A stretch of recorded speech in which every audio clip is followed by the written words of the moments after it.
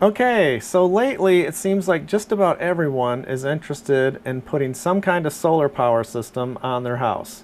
So I thought I'd do a quick video on what you need to know before going solar.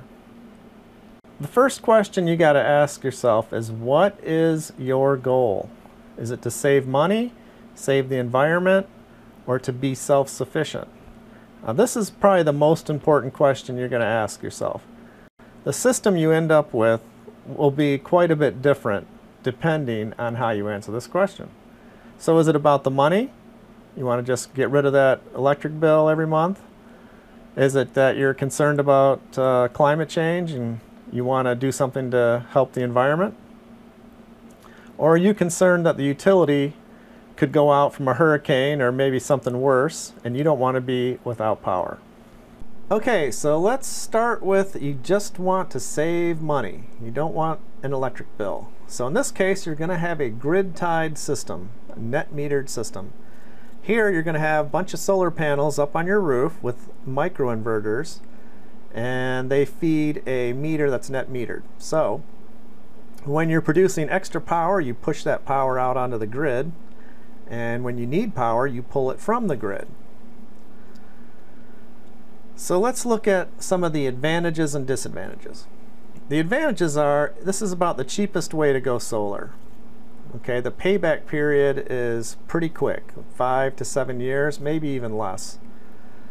And there's little or no maintenance because you have a lot less equipment. The disadvantages are that you will lose power when the utility goes down. So you have this nice panel up on your roof, but when the utility goes out, you can't use it. And that's to protect the linesmen who are fixing the line. The other disadvantage is that the utilities are likely to mess with you in the future. So they could turn your panel off and on in some cases when they need the power, when they don't. They can add all kinds of connection fees and basically make it so that your system won't pay for itself. So take a close look at your state and the rules and your power company and see if it would make sense for you. Okay, so saving money is nice, but your main concern is the environment. You're worried about global warming and climate change and you want to do something about it.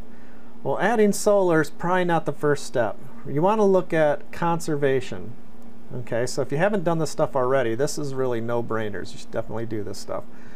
So go through your house, pull out all the old incandescent bulbs and replace them with LEDs. They'll use about 8 times less power and they give off a lot less heat. Okay, next you go into your attic and blow in another foot of insulation. Get your attic really well insulated. Okay. Then power strips on your computers, your home entertainment systems that are, when they're not being used, you can turn off the entire system with one switch and save all your phantom loads. And then if you really want to go crazy, go ahead and build your own solar water heater. This you can do with recycled parts for under $100. Take you about a day to build it and will produce probably about 75% of your hot water. Okay, depending on where you're located, of course. So anyway, I did all this stuff and I cut my energy use almost in half just by doing this. It costs less than $1,000. The other half is through solar power. So solar power costs about $20,000 and you can cut the other half for $1,000. So this is definitely the thing to do first. Okay, so saving money and the environment are all well and good, but you really want to be self-sufficient. You don't want to depend on the utility to provide your power. You want to provide your own power and make sure that you always have it. Okay, in this case, you're looking at a battery-backed solar power system, either off-grid or hybrid. The advantages to this type of system is that you never lose power. And if you've ever lost power for a significant period of time, then I don't have to explain to you why this is important, right? The other thing about power is if you have a well, then power gives you water, and that can be even more important. So the other advantage is that the utilities will have no control of your system. You can set up one of these solar, off-grid solar power systems to look just like a backup generator, and utilities won't even know you have it. The disadvantages are that it's quite a bit more expensive. With the batteries, it runs up the price, so you end up 8 to 12 years on your payback period. I mean, depending on your system, of course. And there's more maintenance, and just in general, there's more to think about when you have an off-grid system. Okay, so this is what I chose to do, is the off-grid system. And so I'll go into a little more detail about some of the options here. All right, so I'm going to break this down into 3 levels of systems, like entry level, mid-level, or serious systems. All right, let's take a look at the entry level system. This might cost $300 to $1,000, produce up to like 1 kilowatt of power. And you're looking at basically your Harbor Freights, your hobby systems. And these are good, you know. I mean, you can basically get one of these to learn about solar. It has all the same kind of components, and you kind of learn how the systems work. But they don't really power anything significant, you know. Maybe a light bulb. So, but not a bad idea to learn how a system works before you put too much money into it. Okay, then we have the mid-level systems, and this is what you see most of when you look across YouTube. There are hundreds of these out there. They cost $1,000 to $6,000 generally, and $1,000 to $5,000 type systems.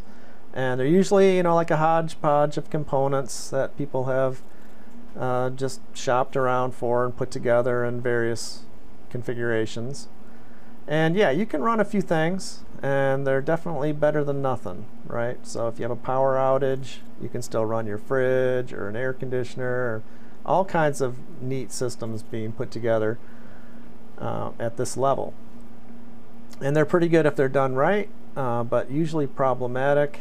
And by that I mean, you'll see, just mismatched components, and people end up with, you know, shelves full of inverters and charge controllers and different batteries, and you end up buying over and over. You're just kind of working your way up to better stuff.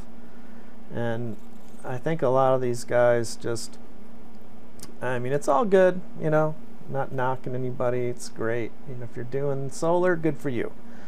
But I'm just saying that in the end, you end up spending what you'd spend on a high-end system because you've replaced everything 4 times, you know. So if you like tinkering around and doing that kind of stuff, that's great. If you really just want to build a system, you might just jump right to the high-level system. That's what I did. So let's get to that. Okay, so that brings us to the high-end systems, all right? So if you really want to power your whole house on solar, you're looking at $12,000 to $60,000. And nobody wants to hear that.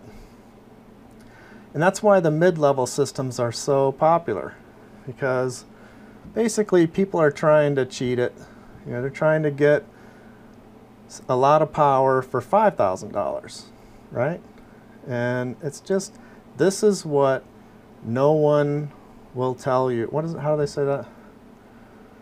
Stuff about solar no one will tell you, or they don't want you to know. That's it. Things about solar they don't want you to know. And that is, if you really want to power your whole house, it's really expensive. And it's true. You know, that's a big range, $12,000 to $60,000. $60,000 is like you have a great big system and you have someone install it, and $12,000 is you do it yourself and it's only going to power like less than half of your house. Okay, so that's $5,000 to $20,000.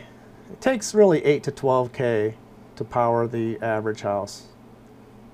We're talking refrigerators, freezers, air conditioners, hot water heaters, all that stuff. Probably 20 to 30 kilowatt hours a day. All right, so these systems are bulletproof, right? There are several manufacturers. You got Magnum, you got Outback, You got, there's a bunch of them, and they're all been around for a long time.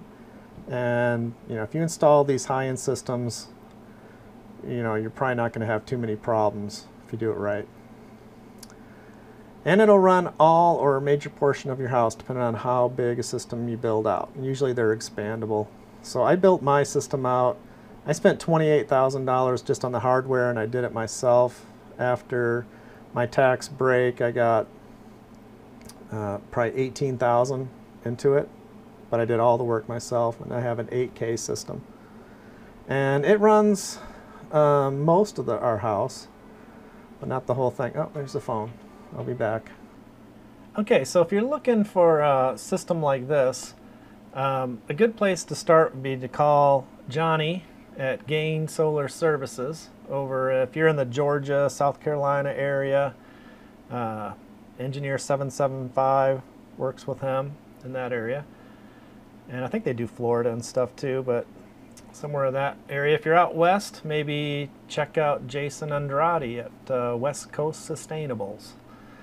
Those are two places I would go if you don't want to, do it yourself. And even if you do, they could probably maybe source some equipment for you and get you started. So that's it for this one. Thanks for watching. We'll see you on the next one.